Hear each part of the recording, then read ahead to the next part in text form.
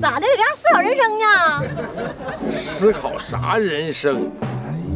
那咋的了？咋这么垂头丧气的呢？这不，刚参加完古老疙瘩婚礼嘛。完了呢？看着人那新娘子长得可漂亮了。老李，你这你就不地道了。那人家娶个漂亮媳妇，你惦记啥呀？不是惦记人家的。我的意思是说，你看那古老疙瘩都找漂亮媳妇了，我是不是也该找个漂亮媳妇啊？哎呀妈！要说老李，你眼皮真浅啊！那参加完婚礼回来就想找媳妇儿，那你要参加完葬礼回来，你还得找厕所呢？不是，我找厕所干嘛呀？找屎啊！找屎啊！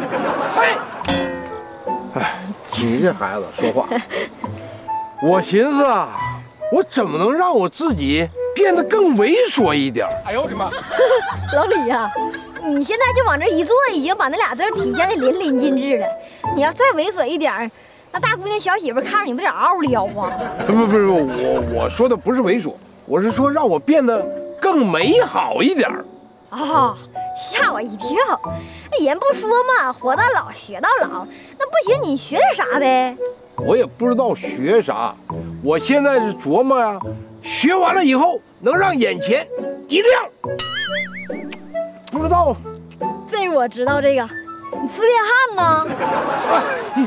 你不仅你眼前亮，那别人眼前都亮，哎呀，都能亮瞎了。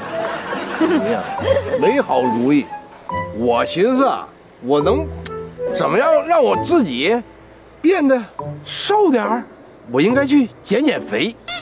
你可拉倒吧，老李呀！咱说你这现在一出去多有辨识度啊！你说你减完肥，寻你家条件就不好，谁还跟你相亲呢？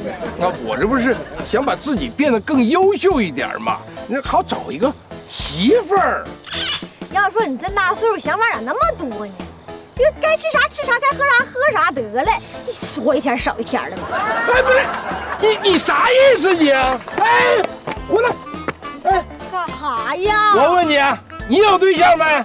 我没有。没有，你就跟我走吧，走。你都赶我急眼了！走。